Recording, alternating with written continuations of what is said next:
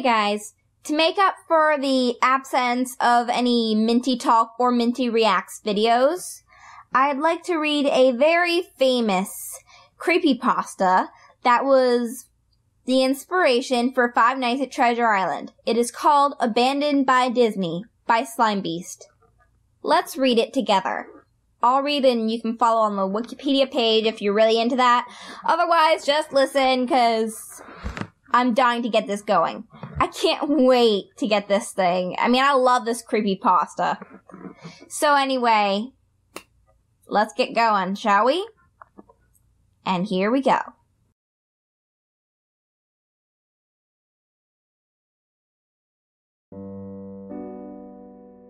Abandoned by Disney. Some of you may have heard that the Disney Corporation is responsible for at least one real live ghost town. Disney built the Treasure Island Resort in Baker's Bay in the Bahamas. It didn't start as a ghost town. Disney's cruise ships would actually stop at the resort and leave tourists there to relax in luxury. This is a fact. Look it up. Disney blew $30 million on the place. Yes, $30 million. Then they abandoned it. Disney blamed the shallow waters, too shallow for their ships to safely operate, and there was even blame cast on the workers, saying that they were from the Bahamas, so they were too lazy to work a regular schedule. That's where the factual nature of their story ends. It wasn't because of sand, and obviously it wasn't because foreigners are lazy. Both are convenient excuses. No, I sincerely doubt those reasons were legitimate. Why don't I buy the official story? Because of Mowgli's palace. Near the beachside city of Emerald Isle in North Carolina, Disney began construction of Mowgli's palace in the late 1990s. The concept was a jungle-themed resort with a large, you guessed it, palace in the center of the whole thing. If you're unfamiliar with the character of Mowgli, then you might better remember the story, The Jungle Book. If you haven't seen it anywhere else, you'd notice a Disney cartoon from the decades past. Mowgli is an abandoned child in the jungle, essentially raised by animals, and simultaneously threatened or pursued by other animals. Mowgli's palace was a controversial undertaking from the start. Disney bought up a ton of high-priced land for the project, and there was actually a scandal surrounding some of the purchases. The local government claimed eminent domain on people's homes, then turned around and sold the properties to Disney. At one point, a home that had just been constructed was immediately condemned with little to no explanation. The land grabbed by the government was supposedly for some fictional highway project. Knowing full well what was going on, people started calling it Mickey Mouse Hideaway. Then there was the concept art. A group of stuffed shirts from Disney Co. actually held a city meeting. They intended to sell everyone on how lucrative this project was going to be for everyone. When they showed the concept art, this gigantic Indian palace surrounded by jungle, staffed with men and women with loincloths and tribal gear. Well, suffice to say, everyone flipped their crap. We're talking about a large Indian palace, jungle, and loincloths, not only in the center of a relatively wealthy area, but also a somewhat xenophobic area of the southern USA. It was a questionable mix at that point in history. One member of the crowd tried to storm the stage, but he was quickly subdued by security after he managed to break one of the presentation boards over his knee. Disney took that community and essentially broke it over its knee as well. The houses were razed, the land was cleared, and there wasn't a darn thing anyone could do or say about it. Local TV and newspapers were against the resort in the beginning, but some insane connection between Disney's media holdings and the local venues come into play, and their opinions turned on a dime. So anyway, Treasure Island, the Bahamas. Disney sunk those millions in and then split. The same thing happened with Mowgli's palace. Construction was complete. Visitors actually stayed at the resort. The surrounding communities were flooded with traffic and the usual annoyances associated with an influx of lost and irate tourists. Then it all just stopped. Disney shut it down and nobody knew what the heck to think. But they were pretty happy about it. Disney's loss was pretty hilarious and wonderful to a large group of folks who didn't want this in the first place. I honestly didn't give the palace another thought since hearing it closed over a decade ago. I live maybe 4 hours from Emerald Isle, so really I only heard the rumblings and didn't experience any of it firsthand. Then, I read this article from someone who had explored the Treasure Island Resort and posted a whole blog about all the crazy stuff he found there. Stuff just left behind. Things smashed, defaced, probably ruined by the disgruntled former employees who had lost their jobs. Heck, the locals from all around probably had a hand in wrecking that place. People there just felt angry about Treasure Island, as much as folks here did about Mowgli's palace.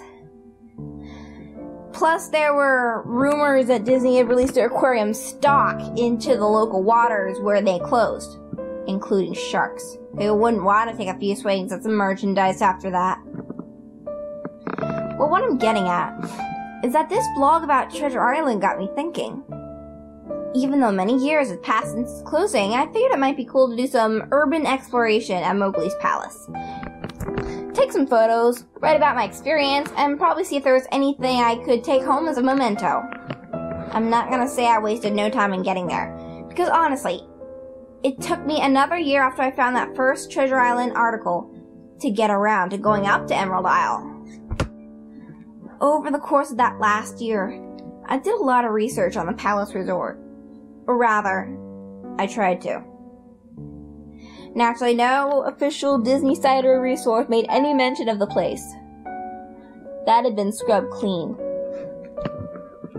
Even odder, however, was that nobody before myself had apparently thought to blog about the place or even post a photo. None of the local TV or newspaper sites had one word about the place. Though that was to be expected since they'd all swung Disney's way. They wouldn't be out there lauding their embarrassment, you know? Recently, I learned that corporations can actually ask Google, for example, to remove links from search results. Basically for no good reason. Looking back, it's probably not that nobody spoke of the resort, but rather their words were made inaccessible. So in the end, I could barely find the place.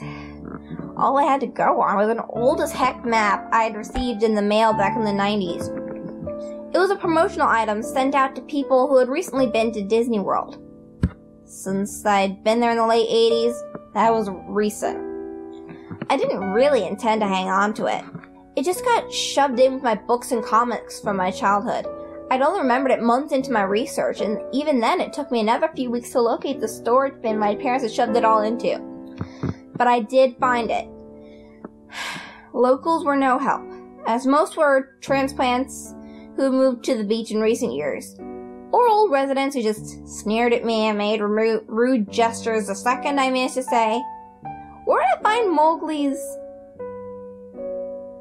The drive took me through an inordinately long corridor of overgrowth, tropical plants that had run rampant and overpopulated the area, mixed with the native species of flora that actually belonged there and had tried to reclaim the land.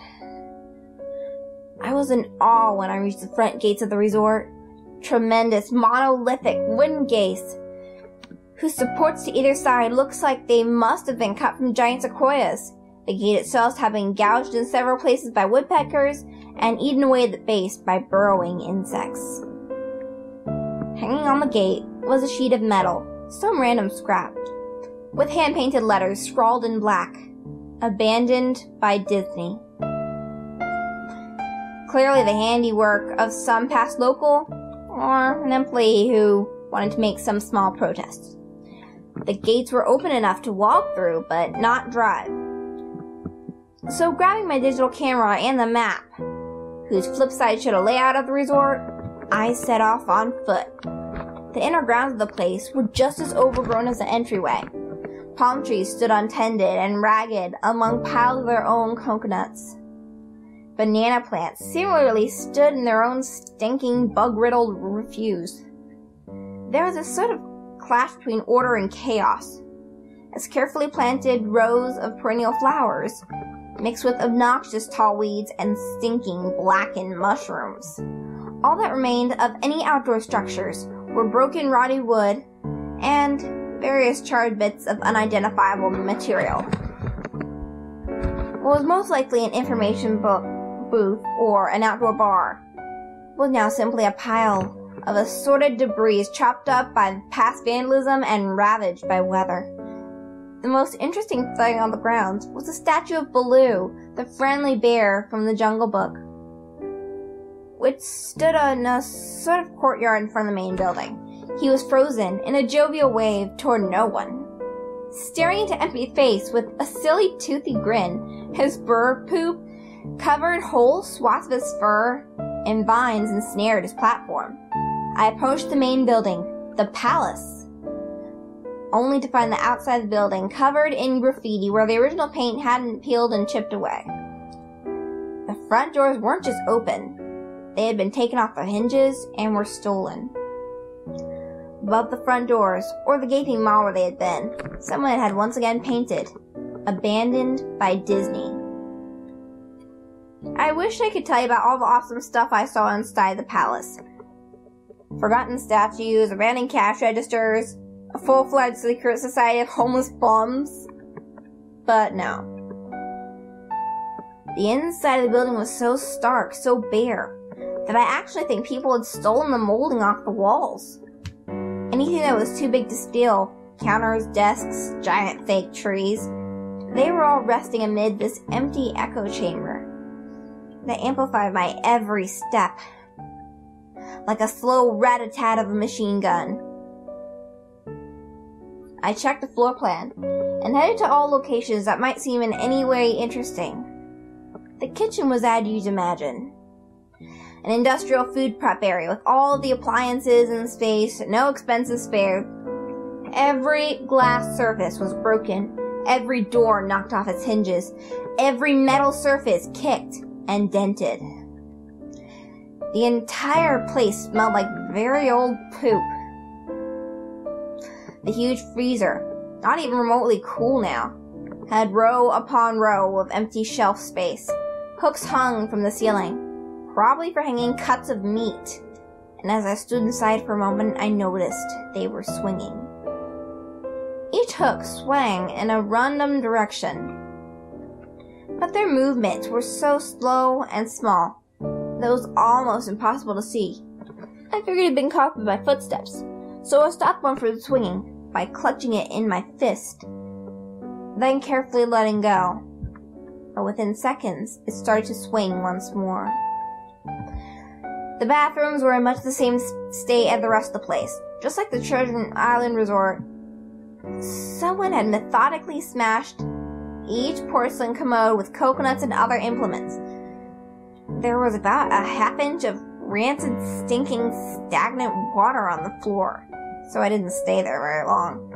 What's odd is that the toilets and the sinks, and the bidettes in the ladies' room, yes, I went there, all dripped, leaked, or just ran freely. It seemed to me that they should have shut the water off long ago. There are plenty of rooms in the resort, but naturally I didn't have time to look through them all. The few I did peer into was similarly wrapped, and I didn't expect to find anything in there. I thought there was actually a television and radio in one room, as I think I heard a real quiet conversation coming out. Though it was like a whisper. Probably my own breathing echoing in the silence, or just another case of the sound of flowing water playing tricks on the mind. This is what it sounded like. I didn't believe it. I didn't know that. I didn't know that. Your father told you. I know. That sounds ridiculous. I'm just telling you what I experienced. I thought there might be something running in that room. Or worse, some fragrance who would hold up there and probably would have knifed me. At the front doors of the palace again. I figured I hadn't found anything of note, and I'd wasted the trip up. As I looked out the door, I noticed something in the courtyard that I'd apparently missed. Something that would give me at least one thing to show for my trouble, even if it was just a photograph. There was a lifelike statue of a python, maybe 80 feet long, coiled up and sunning itself on a pedestal in the center of the area. It was almost time for the sun to start setting, so the light fell onto the object in the perfect way for a photograph. I approached the python and snapped a picture. Then I stood on my toes and snapped another. I moved closer again to get the detail of its face. Slowly, casually. The python lifted its head, looked directly into my eyes, turned, and slithered off the pedestal, across the grass, and into the trees. All 80 feet of it. Its head long disappeared into the woods before its tail ever left the sunning spot. Disney had released all their exotic animals onto the ground. Right there on my floor plan map was the reptile house. I should have known. I'd read about the sharks at Treasure Isle, and I should have known they'd done this. I was dumbfounded, just utterly stupefied. My mouth must have been hanging open for the longest time before I came back down to earth and snapped it shut. I blinked a few times and backed away from where the snake had been, back toward the palace. Even though it was totally gone, I still wasn't taking my chances and backed away into the building. It took a few deep breaths and slaps to my own face to get myself right in the head again after that. I looked down for a place to sit, as my legs were feeling a bit like jelly at this point. Of course, there was no place to sit, unless I wanted to recline in the broken glass and deadly carpet, or haul myself up onto a desk of questionable reliability. I had seen some stairs near the palace's lobby, and decided to go have a seat there until I felt better. The staircase was far enough away from the front of the building to be relatively clean, save for a startling accumulation of dust. I pulled a wedge of metal off the wall, once again painted with the "Abandoned by Disney" motto I'd been accustomed to. I placed the wedge on the stairs and sat on it to keep at least somewhat clean. The stairway led downward, below background level. Using my camera flash as a sort of improvised flashlight, I could see that the staircase ended in a metal mesh door with a padlock. A sign on the door, a real sign, read, "Mascots only. Thank you." This perked up my spirits a little bit, for two reasons. One, a mascot-only area would definitely have something interesting in there. Two, the padlock was still in place. Nobody had gone down there. Not the vandals, not the looters, nobody. This was the one place I could actually explore, and perhaps find something interesting to photograph or want only steal. I'd gone to the palace, essentially agreeing with myself that it was okay to take anything I wanted because, hey, abandoned. It didn't take much to bust the lock. Well, that's actually wrong. It didn't take much to bust the metal plate on the wall the padlock was hooked to. Time and decay had done most of the work for me, and I was able to bend the metal plate enough to pull the screws out of the wall. Something nobody else had apparently thought of, or hadn't been able to do at the time. The mascots only area was a startling and very welcome change from the rest of the building I'd seen. For one, every second or third fluorescent light was illuminated. even though they flickered and faded randomly. Also, nothing had been stolen or broken, even if age and exposure were definitely taking their toll.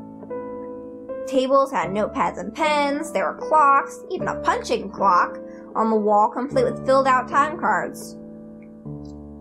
Chairs were scattered about, and there was even a small break room with an old static-filled television, and long, rotted-out food and drink on the counters.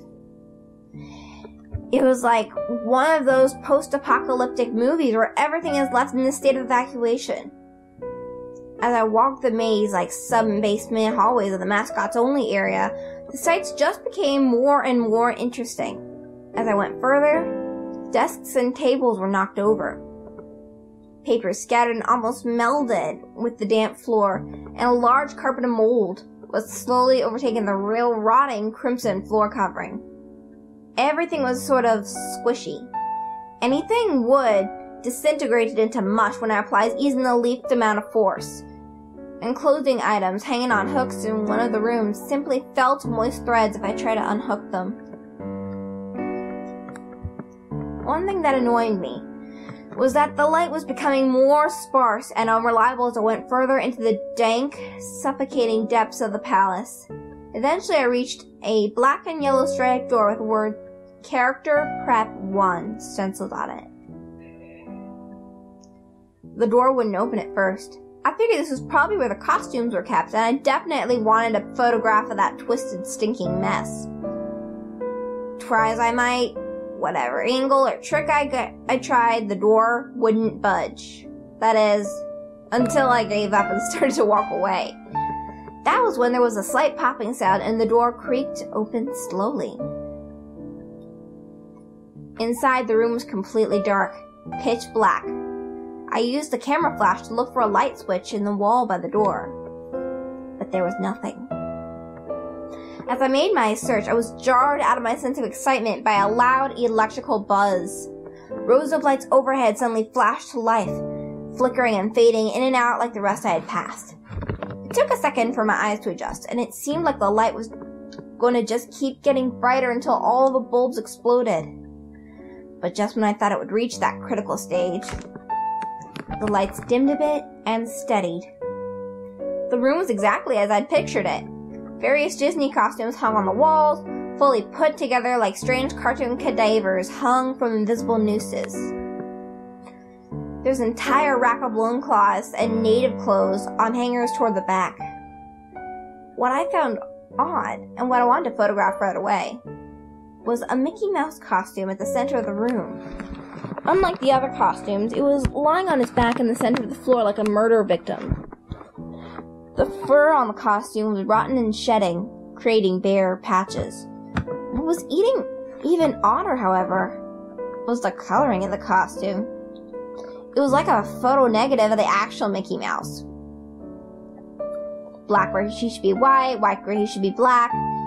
His normally red overalls were light blue. The sight was off-putting enough that I actually put off the photographing the thing until the last. I took a picture of the costumes hanging on the walls.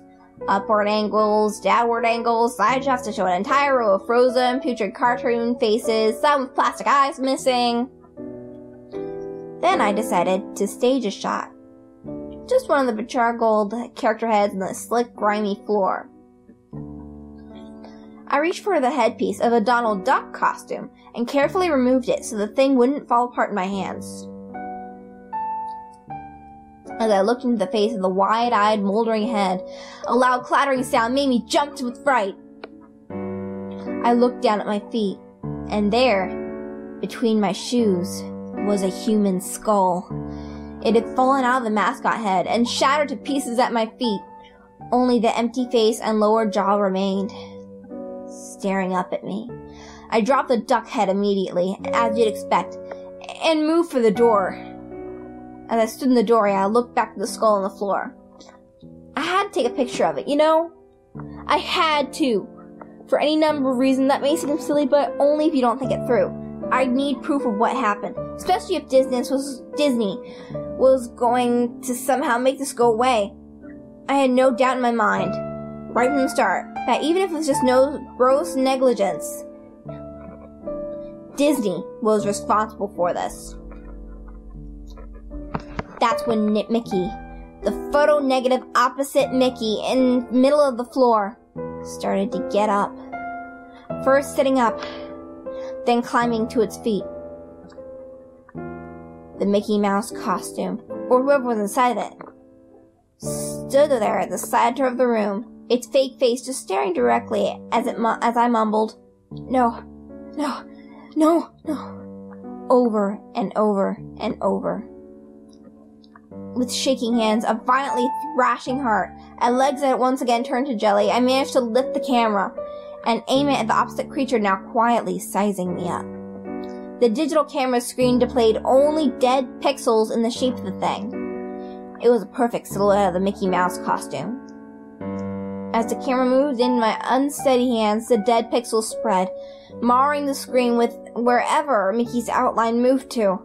Then the camera died, went blank and quiet and broken. I raised my eyes once again to the Mickey Mouse costume. "Hey," it said, in a hushed, perverted, but perfectly executed Mickey Mouse voice. "Wanna see my head come off?" It started to pull at its own head, working its clumsy, glove-clad fingers around its neck, with clawing, impatient movements similar to a wounded man trying to pull himself free of a predator's jaws. As it worked its digits into its neck, so much blood. So much thick, chunky, yellow blood. I turned away as I heard a thick, sickening tearing of claws and flesh, only cared about getting away. Above the doorway out of this room, I saw the final message, clawed into the metal with bone or fingernails. Abandoned by God. I never got the pictures out of the camera. I never wrote the blog entry about it. After I ran from that place, fled for my sanity, if not my very life, I knew why Disney didn't want anyone to know about this place. They didn't want anyone like me getting in. They didn't want anything like that getting out. The end.